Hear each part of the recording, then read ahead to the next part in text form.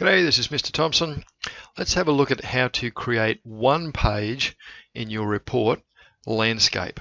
Now, why would you want to do that? Sometimes you want just one page in your report to be landscape, and this is the situation that you might want to do that.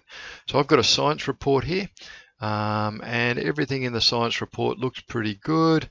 Got my diagrams, my method, until I get to this results section. Now the results section has got a table which is a wide table and it won't fit on the page.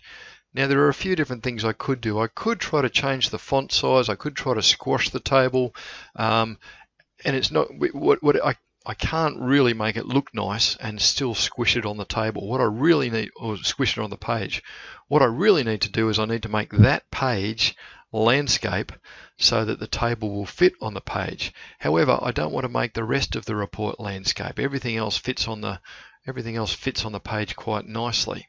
So I just want that page landscape. Let's have a look at how to do that. Well, what we need to do is we need to make this page on its own section, and then we can convert that section to landscape. So the way I'm going to do that is I'm going to come up to the previous page.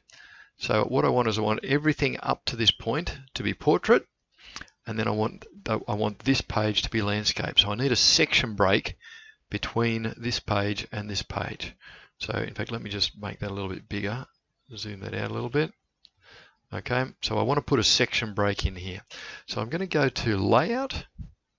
Now I've got my cursor right here where I want the section break at the end of the previous page, and I'm going to click on breaks, and then I'm going to put in a section break, and I'm going to make it a next page section break.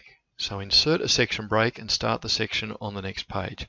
So it's sort of like a page break, but it's a section break as well. So if I click on that, okay, now you know what, I already had a page break in there, so I'm just going to delete that. So in fact what I'll do is I'll go to home and I'll click on this little icon here which shows all my formatting.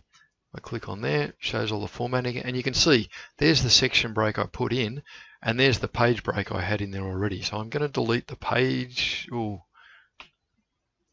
Okay, I must have already had a section break in there. Okay, never mind. So what I've got now is I've got the section break there, and I've got, well, this is still portrait. That's okay, we'll fix that in a minute. Now I'm going to come to the end of the section. This is the section from this point on, I want to keep as portrait. Okay, so at the end of this page here that I want to be landscape, I'm going to add another section break. So layout, breaks, and next page section break. Put that in there. Okay, and I'm going to have to delete this page break here. There we go, and delete the extra paragraph mark there. So now I've got what I want. Now I've got a section break here.